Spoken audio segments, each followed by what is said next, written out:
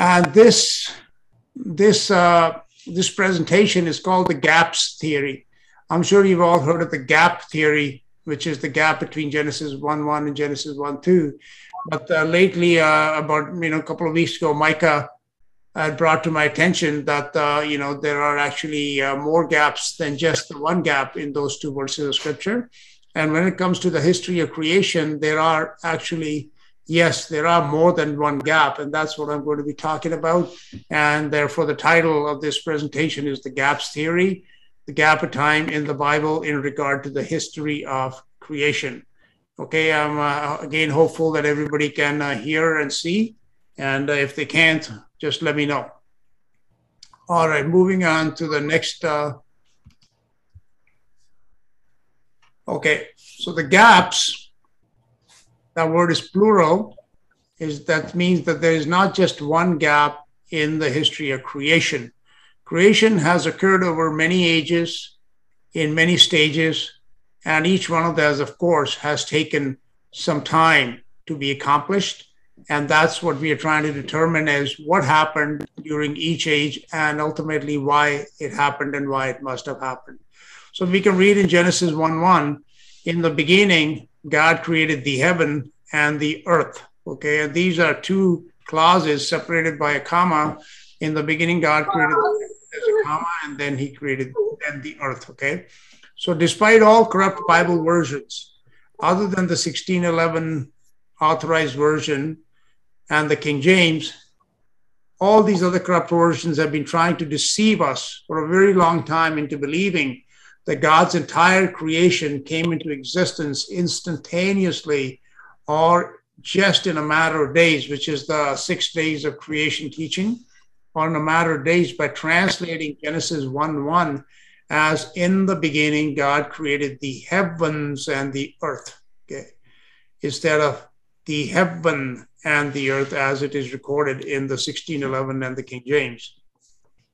So is this the true history and chronology of creation in the Bible? That is what we are going to study to decide what is the truth.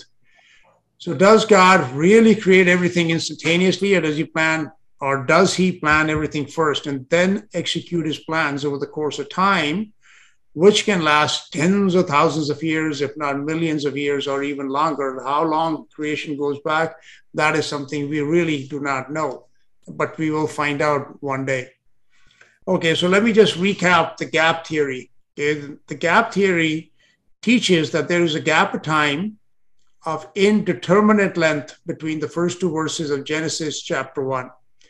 Again, like in Genesis 1:1, we just read that in the beginning, God created the heaven and the earth. Okay, so when he created, then after that, before we get to verse 2, there is a gap of time of some unknown length. It could have been days, it could have been months, it could have been years, it could have been, decades, who knows, centuries, millennia, we don't know. So there's a gap of time there. And Genesis 1:2, so first came Genesis 1:1, in the beginning, God created the heaven and the earth. And then we get to Genesis 1:2, and the earth was, or we can read this as, or the earth became without form and void, and darkness was upon the face of the deep, and the Spirit of God moved upon the face of the waters. The diagram that you're seeing here on the screen, it questions if the gap was billions of years long. See that it says billions of years, question mark, and it talks about Lucifer's flood. Okay, so I don't know if it was billions. In my understanding, it has to be at least tens of thousands of years, like 50, 60, 70,000, something like that at the very minimum, or it could be billions of years. Only God knows for sure. So the gap theory, to understand this here, what we do is we take a quick look at some of the definitions of a couple of very important words that I just read from Genesis 1:2, which tells us that the earth was without form and void. Okay, that term, without form, and that word void have a very specific meaning, which teach us a great deal about what happened at that time in the very distant past when creation began. No, not creation began. After creation had begun, something happened, and it brought this condition of being without form and void. Now, without form is the Hebrew word tohu. In the Strong's Concordance, it is the word H8414. And this is the definition which I'm reading from the Brown Driver Briggs Hebrew Dictionary. It says formlessness, confusion. Okay? So basically, it's telling us that this creation was, if it didn't have any form or shape, or, it was just some sort of goo, or, I don't know what exactly formlessness means, but it wasn't something that was defined. It means confusion. And of course, the Bible tells us God is not the author of confusion. Unreality. And I'm going to jump to 1c, which talks about it being a wasteland, that it tells us that the earth was a wasteland in Genesis chapter 1, verse 2, and a place of chaos. Okay, all these terms, chaos, confusion, waste, wilderness, okay, these show us that Genesis 1:2 is speaking about a state of the earth, which definitely was not something that was that was something that was habitable, that had some sort of design to it, some sort of planning to it. It was just like, somebody had just thrown something into pieces, and then eventually it would be all fitted into some sort of shape. Okay. And then in the Strong's definition, it says from an unused root, meaning to lie waste, a desolation, a worthless thing. So it's calling the earth a worthless thing. In vain. Okay, this definition, in vain, is very important, as I will just read to you in 1 minute. And again, that word confusion, empty place, without form, thing of naught. Something that is of naught is something that has no worth, no value. And, I kind of doubt that God would have created the earth without any sort of value in the beginning. Vain, vanity, waste, and wilderness. So this is what the earth was in Genesis 1:2. Is this how God created it in Genesis 1:1? That is what the gap theory questions. Because we read, for example, in Isaiah 45:18, for thus saith the Lord that created the heavens, God himself that formed the earth and made it. He has established it. He created it not in vain. Now, I read to you from both these dictionaries that one of the meanings that they have given to this word without form is the word vain and vanity. But God himself tells us in Isaiah 45:18 that he created the earth not in vain. So if he created it not in vain, then it stands to reason that at some point in time, for some reason, it arrived and it was transformed into that condition. He said he formed it to be inhabited. But here, the very first definition in Brown Driver Briggs is the word formless. Okay. And again, Strong says without form, but God said he formed it. So if he formed it, how did it come to be without form? Okay. So the earth, as we read in Isaiah 45:18, was not originally created in vain or without form. Let's move on here. Okay. Now, the next word that's used in Genesis 1:2, which is very important, is the word void. That without form, that's two words. They're actually one Hebrew word, which I just read to you was the word tohu. This word void is the word bohu. Okay. So bohu means emptiness, void, waste. Okay. And I like this definition from the Strong's Dictionary. It says it is an undistinguishable ruin. So he calls the earth a ruin in Genesis 1:2. But as I told you just now from Isaiah 45:18, we read that God himself that formed the earth and he made it. He established it. He created it not in vain. He formed it. So everything that we read about how God made the earth in the beginning, it is showing that it was something that he had planned. He had constructed it. He had built it. He had made it a place for habitation. An undistinguishable ruin, a wasteland, a desert. These are not places that are habitable. So obviously the earth in Genesis 1:2 was not habitable. That's why God told Adam to replenish it. Therefore, this gap that existed between Genesis 1:1, that the earth that was created in a certain condition, but that was not its condition in the very next verse, it proves that there was some sort of gap. And this definition that we read from Strong's Dictionary in Genesis 1:2, that it was an undistinguishable ruin. Ruins are not created. The ruins are a result of destruction of something that was originally or first created. You have to create something and destroy it before it can become a ruin. Okay. So therefore, these two definitions, they prove very strongly, they make a very strong case for the gap theory. So besides the definitions of without form and void, many passages of scripture quoted previously, I have done, besides these scriptures like Isaiah 45:18 that I just quoted from, I've also done many, many videos on the gap theory, and I've proven that the gap of time between Genesis 1:1 and Genesis 1:2 is a fact. It is not a theory. Now I would like to introduce the idea that biblical history is so long and it is so ancient that there is not just one gap of time in several places in the Bible, but many gaps of time that will help us to understand the history of creation more accurately. I will add links in the description when I upload to YouTube for those who want more detailed evidence from the Bible of this gap of time between Genesis 1:1 and Genesis 1:2, because that gap is not the gap that I'm going to be talking about today. I just did a little recap of that for you though. Okay, here we can see, there are at least 5 videos on my channel, on my YouTube channel, and this is a screenshot of 5 videos that I posted on this topic on YouTube.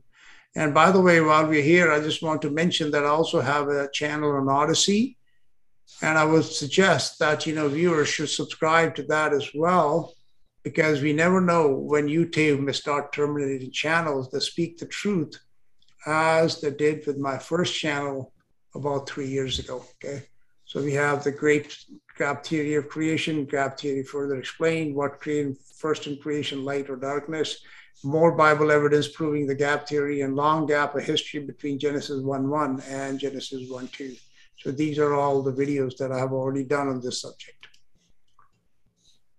Okay, so although the gap of time between Genesis 1:1 and Genesis 1:2 is that gap with which most people are familiar, this is not the only gap in the first 2 verses of Genesis. So let's take a look at Genesis 1:1.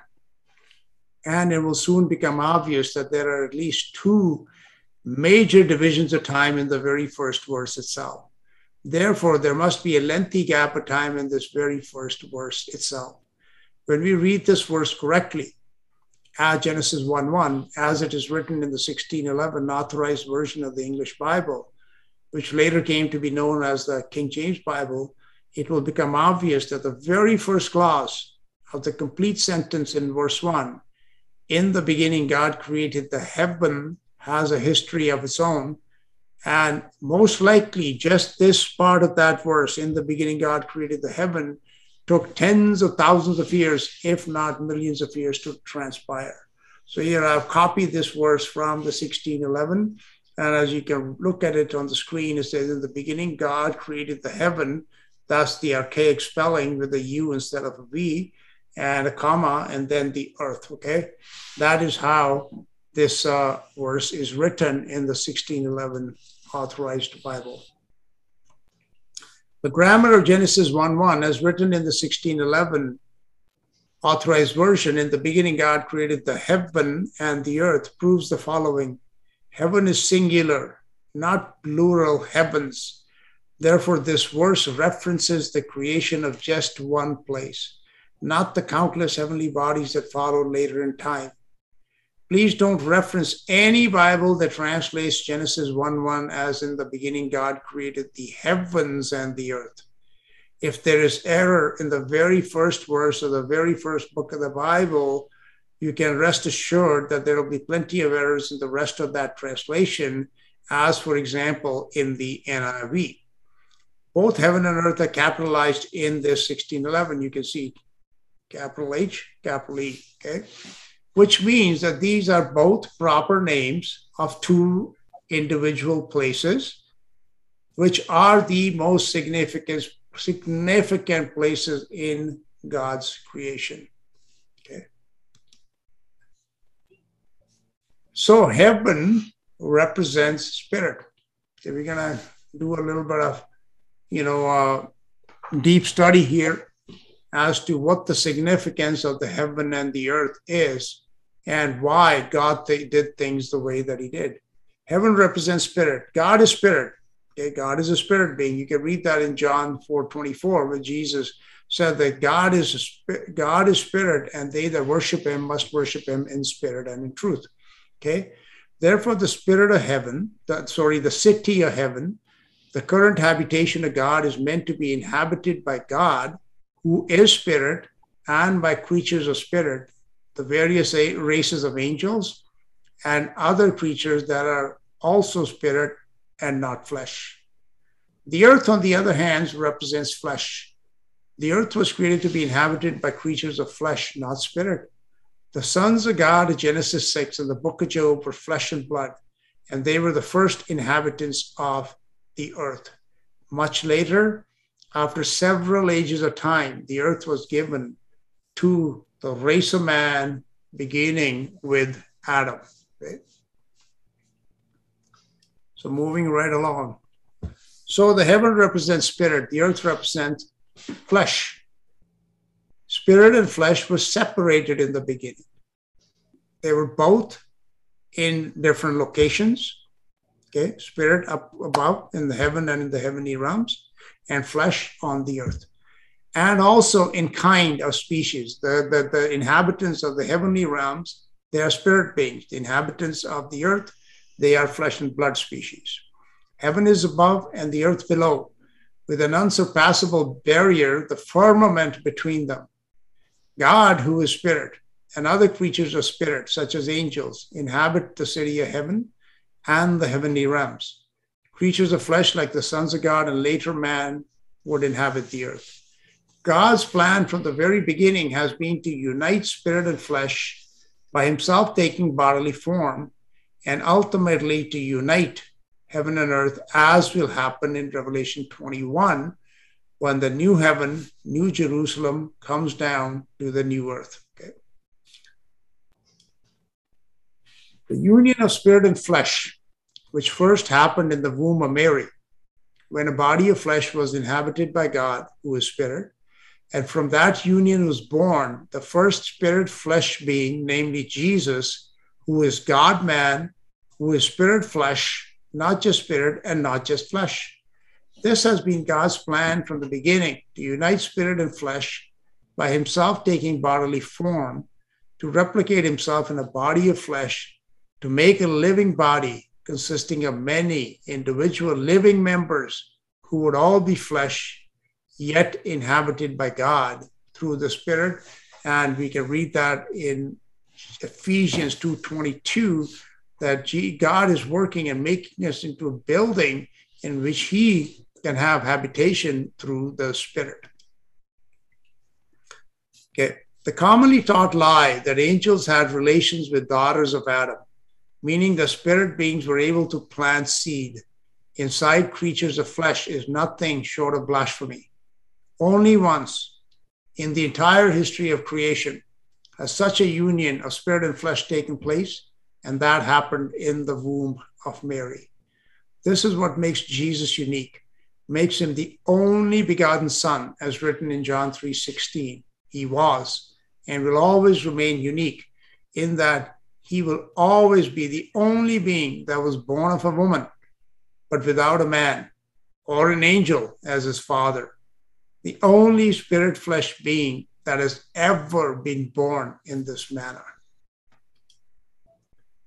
So the commonly taught lie that angels had relations with daughters of Adam, meaning the spirit beings were able to plant seed inside creatures of flesh, and nothing, I'm repeating this here, but it is worth repeating because it is such a common lie that this is a blasphemy. If angels could have such power, then there would be many spirit flesh creatures, and Jesus would not be the only begotten. Many others would claim that they were begotten in a similar fashion, with a father that was spirit and a mother that was flesh. No spirit creature can unite with the creature of flesh and produce offspring.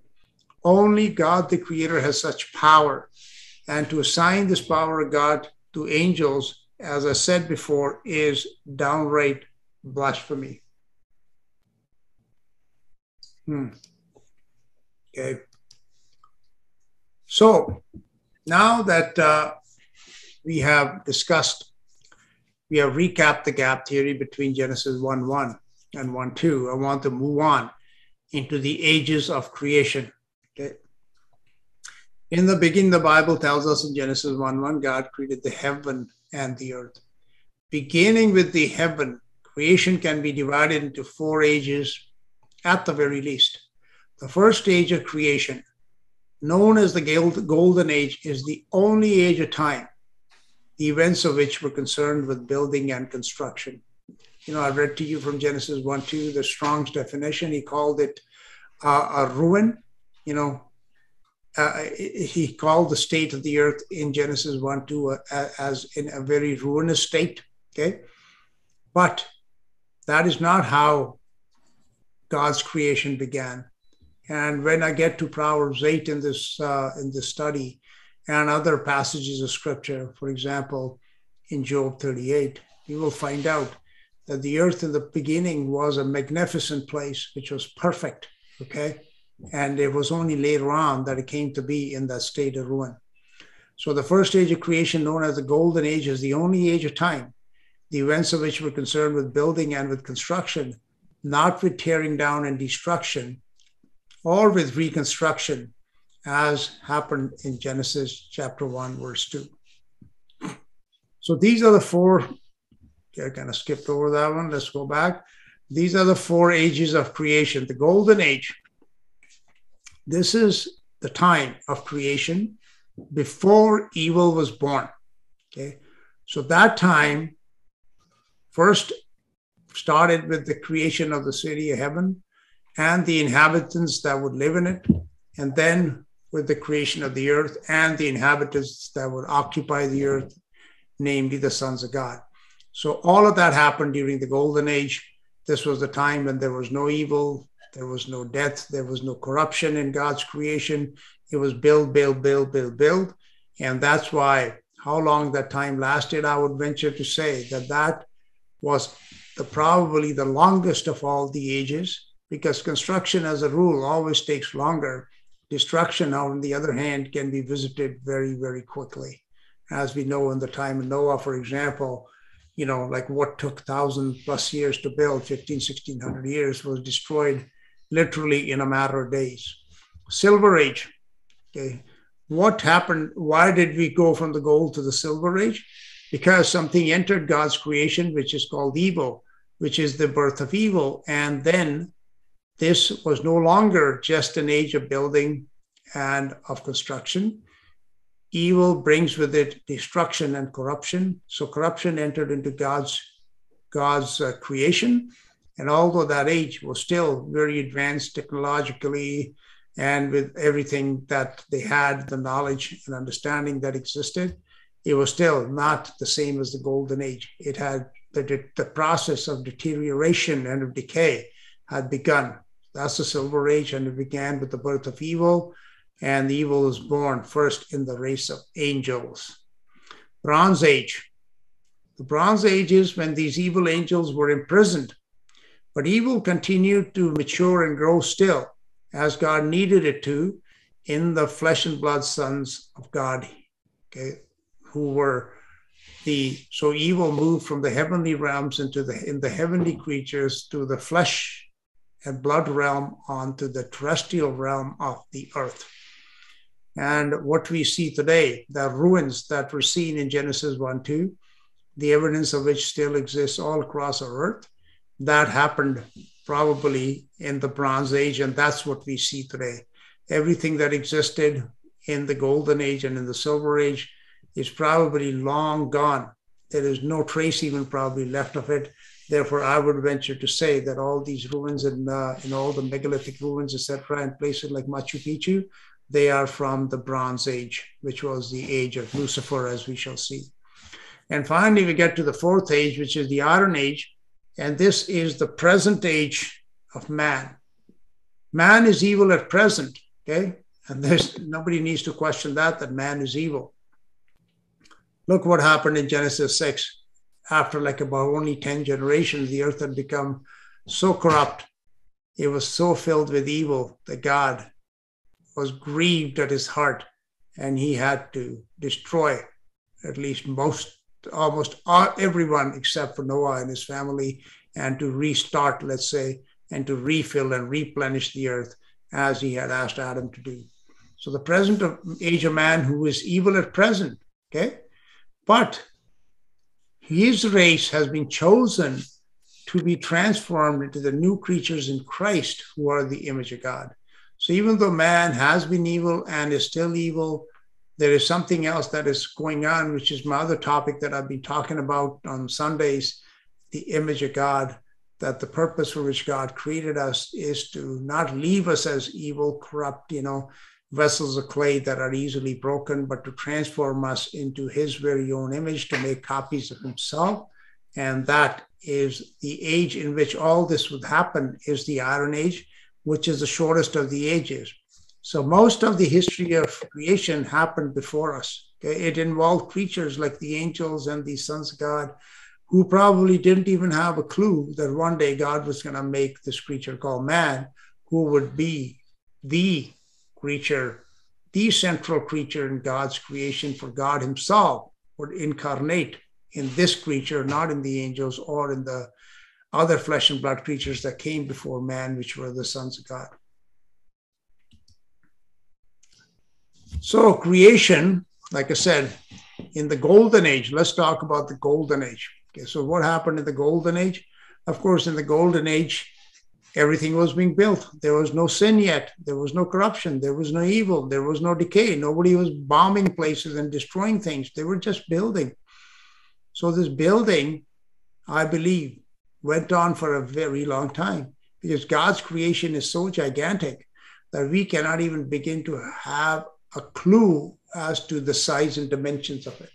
And that is why, people who try to figure God out and think that they can understand him, they're fools, because he is so big, as we can determine by the size of his creation, of which we only know a very small percentage. But even that is so big for us in comparison to us that it really leaves us in awe. And, God tells us that, he reveals himself through his creation. He speaks of his creation speaks of him. And this creation that we see on the earth, it is only a very small portion of all of his creation, which is very, very large. So creation begins with the heaven, okay, a singular place, which is a city, the city of God, from where God rules, reigns, and manages his creation. It is the administrative center of all creation. The heaven should be distinguished from the heavens, plural, which are not cities, but are celestial bodies. Okay, so the heaven is a city. The heavens are like the sun, moon, and the stars, which are seen above the earth. The reason I keep showing pictures of fantastic cityscapes like this one here is to emphasize that the heaven is a vast technological wonder city with an untold number of inhabitants that came into existence with a very, very long time before Adam, who is the father of present day mankind. Okay, so heaven is not like, a bricks, some kind of clay huts or something. It is like a fantastic place, like something out of a science fiction movie, except nobody can even imagine it because no man has ever seen it. All these stories that you read about people dying and going to heaven and all that, don't believe any of that, okay?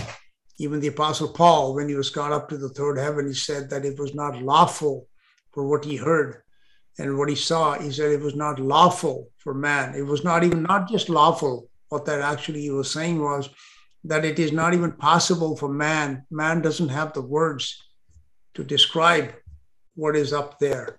Okay, so all these stories about, I died and went to heaven, they're not, those people, no, they're not, they didn't go to heaven, not the heaven of God, okay?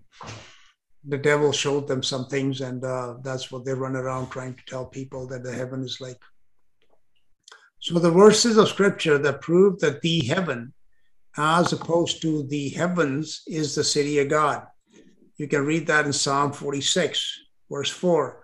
There is a river, the streams whereof shall make glad the city of God, the holy place of the tabernacles of the Most High.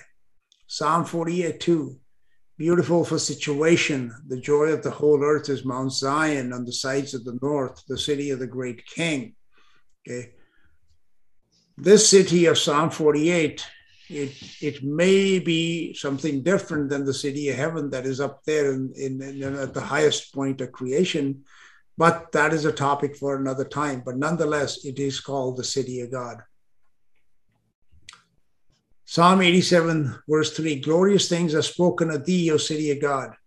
Then in Hebrews 11:10, which I will talk about in a little bit later, he says, for he looked for a city which has foundations, whose builder and maker is God.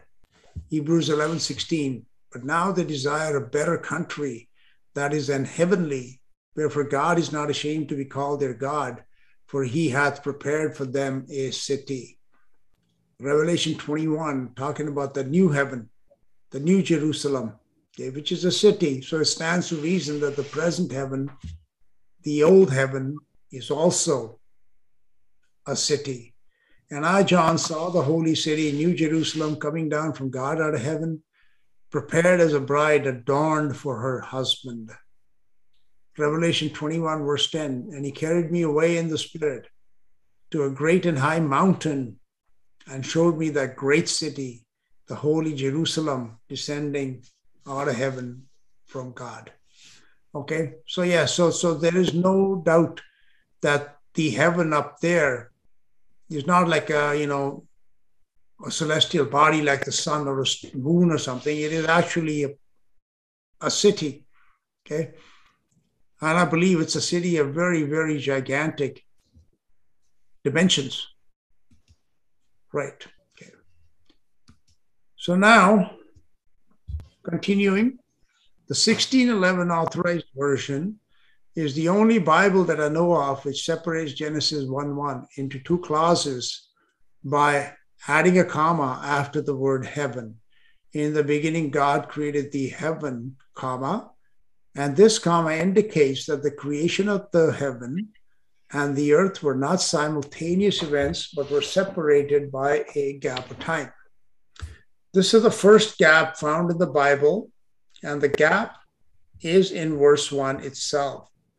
So the gap theory, which tells us that there is a gap between Genesis 1:1 and Genesis 1:2, it's been now, I'm revising it and calling it the gaps theory, because the first gap doesn't come in Genesis 1:2. It's actually in Genesis verse 1, in Genesis chapter 1, verse 1 itself.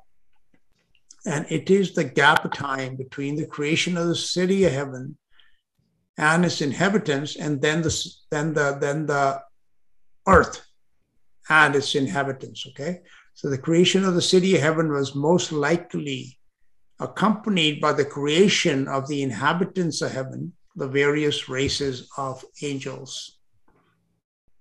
When God prepares a place, like you said, it's a place of habitation. Heaven is a place of habitation, as we shall see.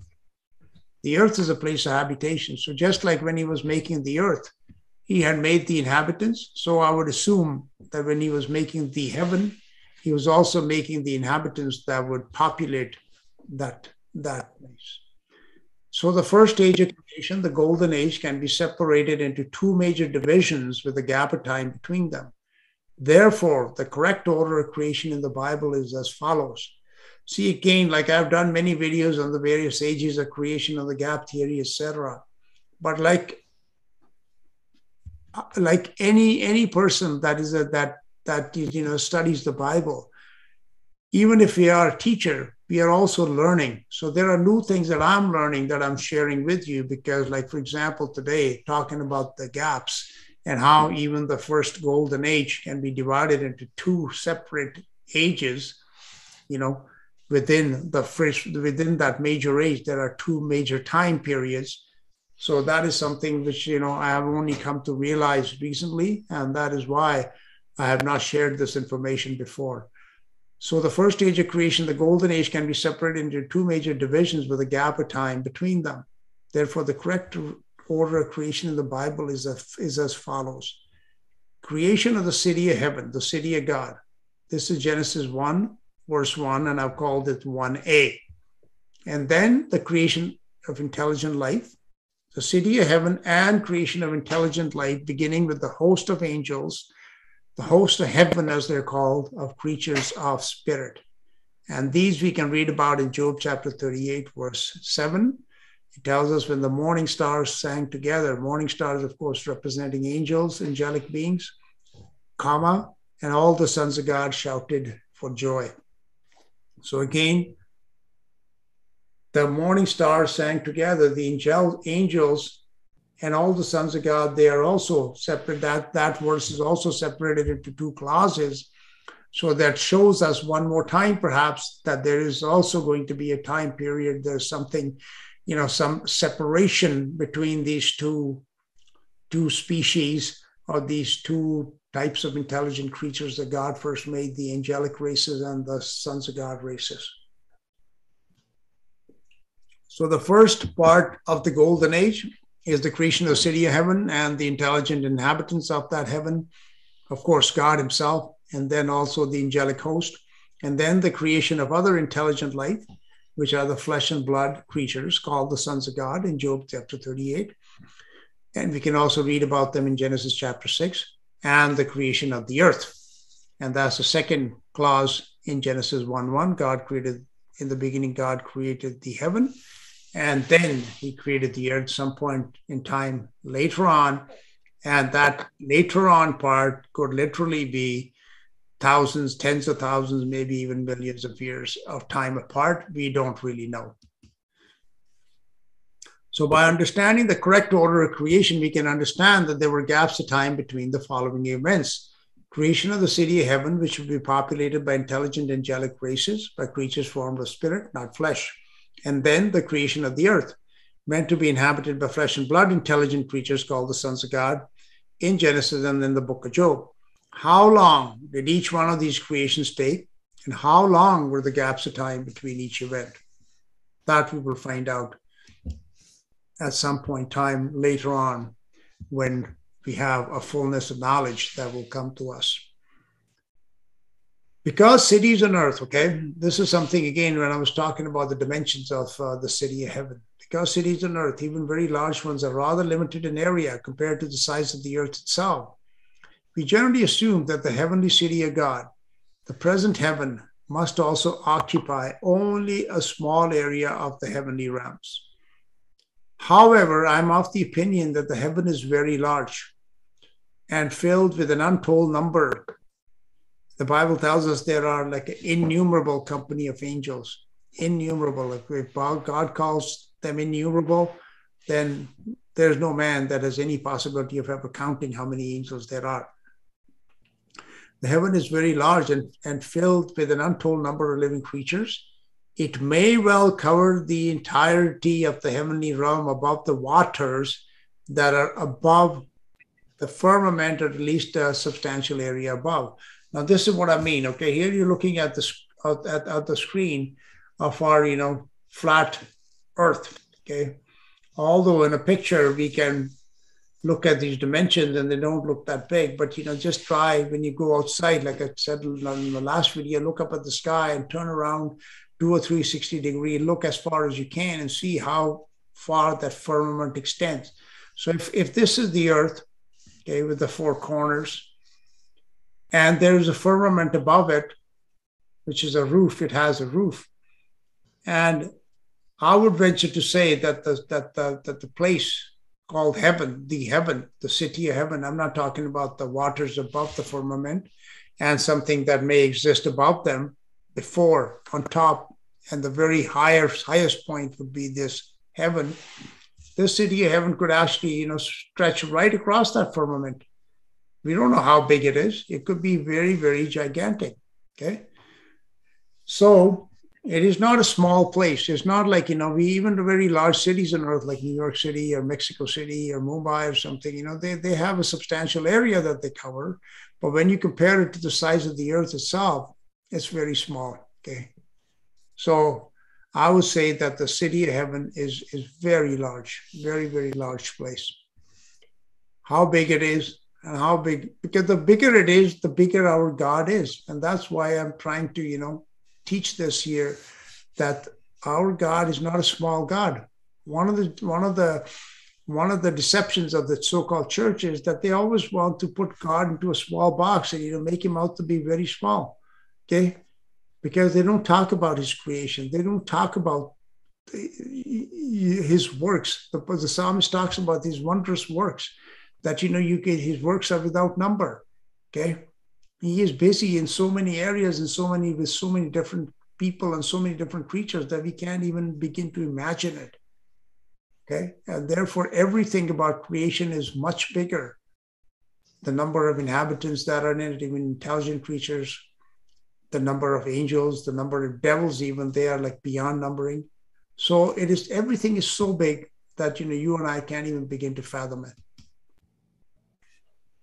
So whether the city of heaven or the heavenly realms of the earth, all places created, whether the city of heaven or heavenly realms or the earth, these are all places that have been created by God, and they're meant for habitation by creatures that are appropriate for the world for which they have been created. Whether spirit creatures like angels meant to inhabit the heavenly realms, or flesh and blood for terrestrial bodies like the earth. The word world, as distinguished from the earth, means a place of habitation. And worlds exist not only on the earth, but everywhere in creation, in the heavens, on the earth, in the seas, and also under the earth. As I said, that's right. There are so many different worlds that are inhabited by so many different creatures that we can't even begin to imagine. And yet, God is involved with each one of them. He has a purpose for each one of them. And all of these creations, they have a history. They began at a certain point in time. They grew over a certain period of time. And then many of them have been destroyed and rebuilt a number of times already.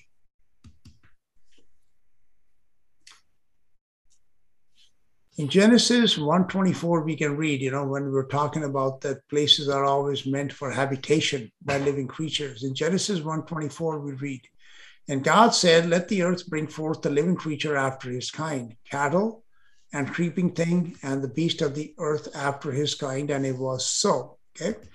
So we read that God made all these beasts that were going, in addition to man, of course, that were going to inhabit the earth one day. So does that same principle not also apply to the heavenly realms? As in Genesis 1:24, God created living creatures for inhabiting the earth. At the very beginning of creation, when God began to build the city of heaven, he also created living creatures who would inhabit the heaven.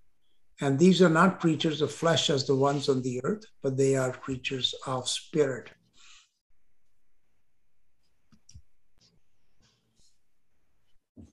Okay. Now, let's turn to Ezekiel chapter 1. Ezekiel chapter 1, beginning in verse 5. "And out of the midst there came out the likeness of 4 living creatures.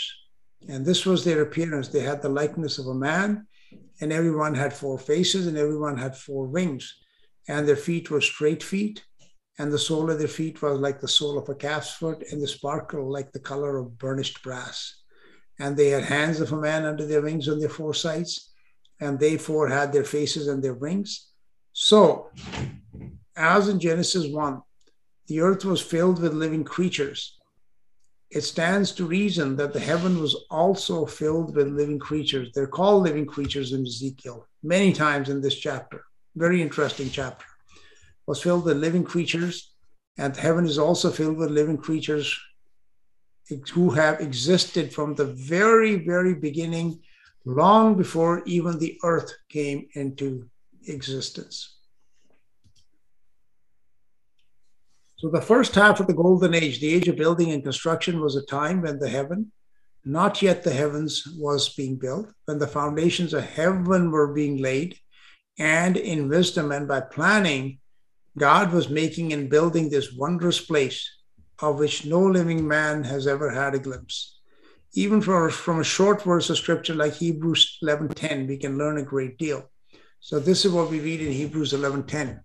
For he looked for a city which had foundations, whose builder and maker is God. The city of God has foundations, and his builder and maker is God, who, see, he built it, he made it, he built the foundations for it. Again, it talks about planning. It talks about purposing. It is not talking about creating something as a ruined wasteland. Okay? Everything is done in order by God.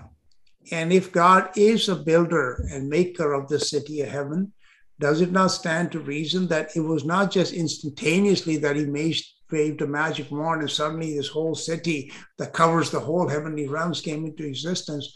No, it must have been built over time. And the angels and all these other creatures that inhabited it, they must have come in order as well. They didn't all probably just pop up, one day. There must have been a time when, like with Adam, God made Adam and Eve, and they were the ones that were building, and they were going to be the inhabitants of the earth, and they were going to build cities as they grew in number. That is exactly how it must have happened in the case of heaven itself. And the thing is that all that happened even before the earth was made. So that is the first half of the golden age, right? As the heaven was built,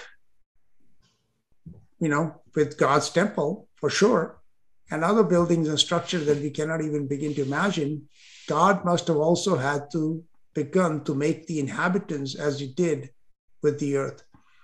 Up there is a world called heaven, which is a city, and that world, like the worlds built by Adam and his children on earth, must have grown in size as more and more inhabitants were added to this celestial city by God. This brings us to the creatures called cherubim, who were most likely the highest of God's creatures, and who were and are found to this very day in the very presence of God himself.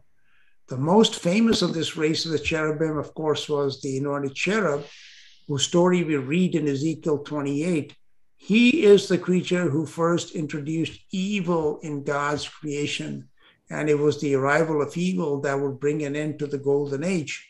And we would transition into the silver age. Okay? But the events of the golden age themselves were just incredible time of building, the building of the city of heaven, then the building of the earth, then the building of the heavens. God said he stretched out the heavens. All that took time, my friends, a very, very long time. So as I said, the majority of the history of creation, it lies in the past. It is in our past. It is not, and it's not like a few years ago. Some of it, the very beginning of it, goes back probably, in my opinion, at least like some millions of years, if not even longer. Okay, so we'll come back to the story of the anointed cherub, who was the first of God's creatures to turn against the Creator. However, for now, I want to emphasize that despite being falsely taught for so long that the creation of heaven and the heavenly realms were instantaneous event, I would have to disagree. Creation began with the heaven and the first of the races of angels, and there are many races of angels. Okay, there's not only just one type of angels, including the cherubim that would inhabit the celestial city along with their creator.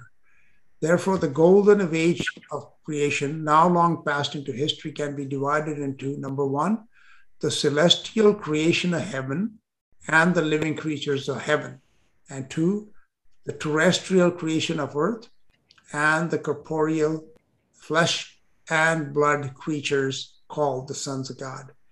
This was the age subdivided into two when evil did not yet exist. So the gap that exists in Genesis 1:1 is that in the beginning God created the heaven. That creation of the heaven itself is an age in itself, in which that heaven grew and was filled with these inhabitants. And it was then the second half of that age, after this gap of the creation of heaven, God turned his attention to creating the earth and to creating the inhabitants of the earth, the sons of God. For the longest time, I thought that God made the angels and the sons of God all at once. But now I'm of the opinion that the angelic races were created first, including the cherubim. This is why that anointed cherub thought that he has such a, the right to be the rulers and to be the, to be the king of creation, because they had existed for much longer than anyone else. And later on, the sons of God would come into existence. God would create them when he began to create the earth, because the earth was created for these creatures of flesh. So I think, my friends, for today, I'm going to pause this here.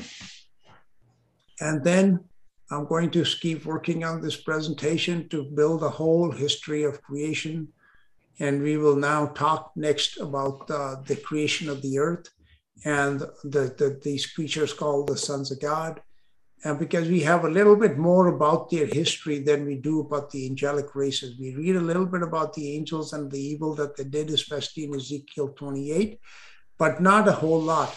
And as I said, that history is so long ago that whatever those worlds were back in that day, the heavenly realms, what was on the earth and the golden and the silver age, it probably not even a trace remains of it. There is so much history has already happened.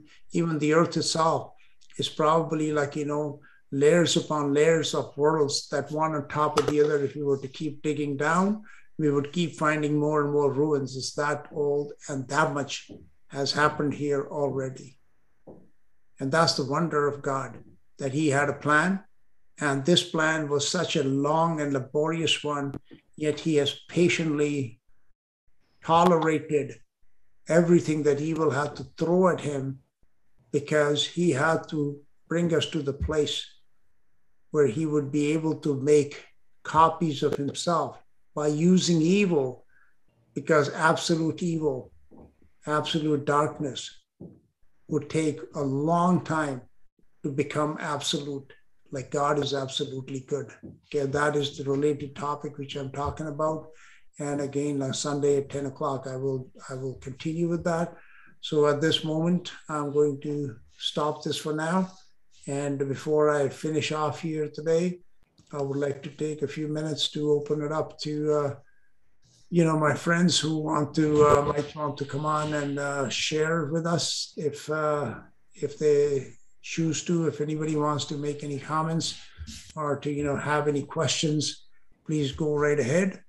Otherwise, I'm going to finish off here, and I want to thank you all for taking the time to join here in this fellowship, which, God willing, we will continue to do for as long as we can. Okay. All right. So I wanted to say that I think it's probably logical to think that when the earth was destroyed, before Adam was made, where it goes through Genesis and the creation of 6 days, God probably did recreate the sun and the moon and the beasts of the earth and the fish in the sea in 6 days. Do you think that would be logical to say? I mean, I understand what you're saying, and I agree that it's been over a long period of time. The heaven was made, and then the earth was made, and then ages went by. But what we read in the Bible about the 6 days of creation, I would have to think it's probably logical to say, yeah, God probably did make these, recreate the sun again, that was darkened, and you know what I mean, and brought everything back to life in 6 days in the exact order that he mentions in the Bible. What do you think, Paul? Yeah, just hold on one second. Yes, I would. Yeah, you're right, Gary. I mean, we will get to that part, because that history that you're talking about, like I said, that is bringing us into the Iron Age. So we are quite far removed from that time in our, where we are in this history of creation series right now. But yes, that is absolutely right, that when God began the process of recreation, he was it was, he said he did it in 6 days, so he did it in 6 days. But those are not the 6 days that the original creation itself was not something that occurred over 6 days. That took way longer than that. So Right. yes, that Genesis 1, when I get to the time of the recreation, which happens after Genesis 1-2, because most of history of creation, I would say maybe 80 to 90%, maybe even more, is in those two verses of scripture, Genesis 1:1 and 1:2. And what we have from Genesis 1:3 onwards is a very, very short period of time. Like you said, it probably only about 6,000 years, whereas what came before could easily have been 6 million or 600 million, or who knows how long. It could have been, much, much, much, much, much longer than that. So therefore, that we haven't quite arrived at that point yet. But you are right, though, in your understanding. Anybody else? Yes, brother Paul. Yeah. Yes, Yeah, Sebastian. I just want to thank you for these teachings, which I'm thoroughly enjoying. I just want to appreciate you for taking the effort to setting a time apart to teach us, which is amazing. Thank you so much. We are really blessed by it. Yeah. All right, brother Sebastian. Thank you. It's good to see you out there. I might not pray for you guys that everything is, it's difficult times, but thank you. This is Pastor Sebastian for those who don't know. And, looks, he has a flock of many, many very poor and, hardworking people. And therefore we should keep him in our prayers and support in any way that we can. Okay. Thank you, Sebastian. Yes, thanks for praying, brother. Yeah. God bless you. All right. Anyone else, my brothers and sisters? All right. In that case, let's call it a night here and have, just pray here. Gary, my brother, go ahead and pray the Lord's Prayer, which is what we should always say a prayer, like you said last time before we finish. And so if you're still on, go ahead and pray that for us. Smiling. Okay, you guys ready? Yeah. Our Father, who art in heaven, hallowed be thy name. Thy kingdom come, thy will be done, in earth as it is in heaven. Give us this day our daily bread. Forgive us our debts as we forgive our debtors. And lead us not into temptation, but deliver us from evil. For thine is the kingdom, the power, and the glory forever and ever. Amen. Amen, brother. Amen. Okay. God bless you all, my brothers. See you next time.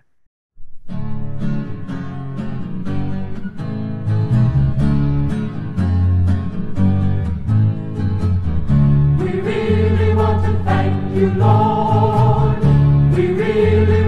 Bless your name. Hallelujah, Jesus is our King. We really want to thank you, Lord. We really want to bless your name. Hallelujah, Jesus is our King. We thank you, Lord, for your gifts to us. Your life so rich beyond compare, the gift of your body here on earth, of which we sing and share. We really want to thank you, Lord. We really want to bless your name. Hallelujah, Jesus is our King. We really want to thank you, Lord. We really want to bless your name. Hallelujah, Jesus is our King. We thank you, Lord, for our life together, to live and move in the love of Christ. Tenderness which sets us free, to serve you with our lives. We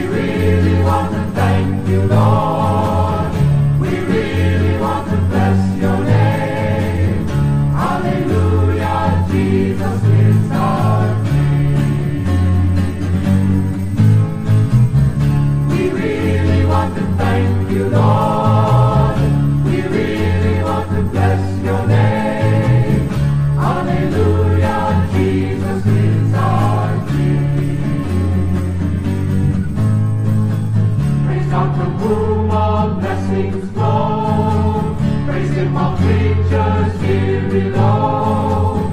Praise him above the heavenly host. Praise Father, Son, and Holy Ghost.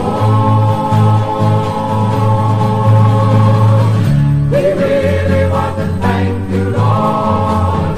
We really want to bless your name. Hallelujah, Jesus is our King. We really want to thank you, Lord. We really want to bless your name.